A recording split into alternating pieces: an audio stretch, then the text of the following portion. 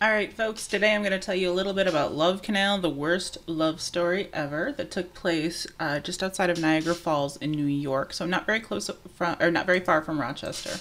I know you watched the video of Lois Gibbs, one of the mothers who lived in Love Canal in that area. I'm just going to give you a brief overview of how all of this happened.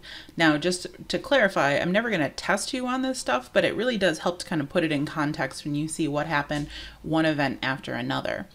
So, Love Canal was an idea that was created by a guy named William T. Love in 1892. He wanted to dig a canal about 6 miles long to connect the upper and the lower Niagara River to create a fake waterfall to generate hydropower. And it was it was a great philanthropic idea. He wanted to use this hydropower to then create low-income housing where people could have access to really inexpensive water and be really close to a reasonably major city. But it never really worked out for him, and he ended up selling the property in 1920. And so he sold it to Hooker Chemical Corporation, which was part of Occidental Petroleum. It was used in part in this area to dump a whole bunch of waste. It wasn't just used by Hooker Chemical, though. It was also used by the city of Niagara and by the U.S. Army. And by 1953, Hooker filled in the canal, buried all of the waste, and sold it to the Board of Education in Niagara Falls for $1. And Niagara Falls at this point was experiencing this big population boom, and they didn't have places for their kids to go to school. At the time, Hooker did disclose that there were chemical waste buried on the property, but the city of Niagara thought it was safe enough that they bought it, and in 1954, the following year, built the 99th Street Elementary School on the property. So shortly thereafter, in the 1970s, there were 800 private homes that were built, as well as 250 low-income apartments built around Love Canal. And this is where Lois Gibbs lived. And in 1976, finally got some information from mostly the University of Buffalo at that time. So the University of Buffalo revealed that there were toxic chemical residues in the air in the high percentage of the homes, and especially towards the south end of the canal. The drums were found just beneath the surface or at the surface in areas, especially around the southern part of the canal. And there were high levels of what are called PCBs in the storm sewer system. So what that means is that when it rained, water would rush over the land, pick up some of these PCBs, and it would go into the storm sewer system, which you see right in if you live in a urban or suburban area, that there are these storm sewers that collect water. Well, that water was tested and was found to have high amounts of PCBs in it. So PCBs were actually not even banned until 1979. What were they used for? They were chemicals that were used basically to create things like floor finish, so the stuff that makes your floors shiny, to put insulation in homes, to coat electrical equipment. It was kind of an oily, plasticky substance, waxy substance that helped to insulate things. It has no taste or smell. And at the time, it was not known, but they cause cancer, both in animals as well as humans. Not that humans aren't animals. And PCBs can impact your immune system, your reproductive system in the case of Lois Gibbs, your nervous system, and your endocrine system. And that's what was in the water that these kids were playing in when they were playing in the yard. And that is the water that the residents were ingesting. So this is sort of important in the history of the grassroots movement in the United States, because the Love Canal Homeowners Association started collecting health data from families, and that showed clusters of diseases in neighborhoods. This is the first time in U.S. history that it's been well documented that people, not scientists, but people collected their own scientific data and felt empowered to speak truth to power here and ask for change.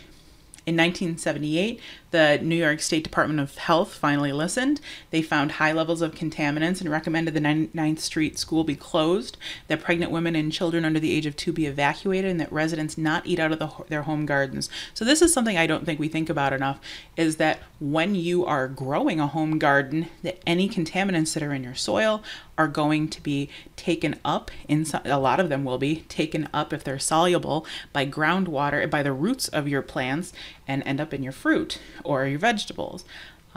And it was also recommended that people spend minimal time in their basements, and we'll talk about why when you start to answer some questions. In 1980, President Jimmy Carter ordered the evacuation of Love Canal and ordered it to be declared a federal emergency site. So the other important thing that happened as a direct result of this Love Canal catastrophe is there was a legislation passed, the Comprehensive Environmental Response, Compensation, and Liability Act of 1980, which is known as CERCLA, but more commonly, and it's known as Superfund. So Superfund, there's Superfund sites all over, certainly Monroe County in New York State and the eastern seaboard of the United States. But there are Superfund sites everywhere. They are places in the United States that have been designated so contaminated that no one can live there until they have been cleaned up.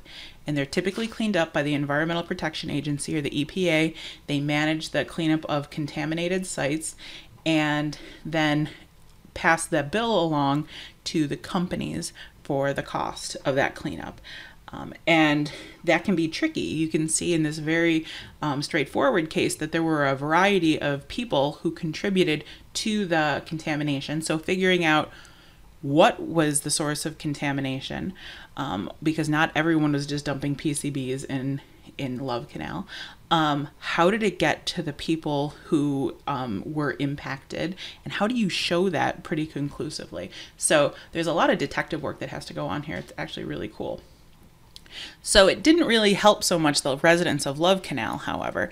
They had catastrophic health issues for years, and ultimately most of the homes were demolished, but not all of them.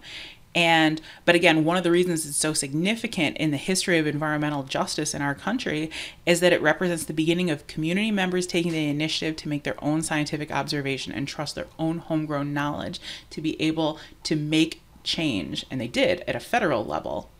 So today, Love Canal is partially abandoned, but partially redeveloped. So the EPA did go in, and what they did was they emptied out the canal, and they put about 18 inches of clay around the canal, and you'll learn why in just a bit. And then they put a plastic liner, and then they actually just encapsulated all of the waste in the area. And there's a 70-acre fenced-off site where there's a wastewater collection system at the center. And the water that is collected is treated through a series of carbon filters, and then it's actually reused.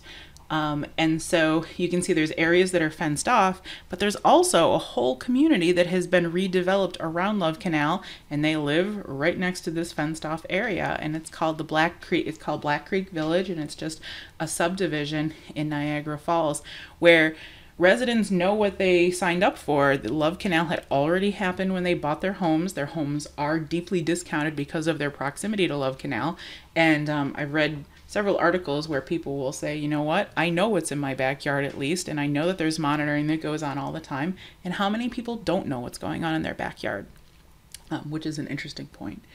So what you're going to do is look at some Google Earth images of Love Canal in the past and then today, and learn a little bit about why Love Canal happened, not only just because obviously the toxic waste, but why didn't the barrels just sink deeper? Why didn't the contamination sink deeper? And it really has to do with the geology of the area. So that's your next challenge.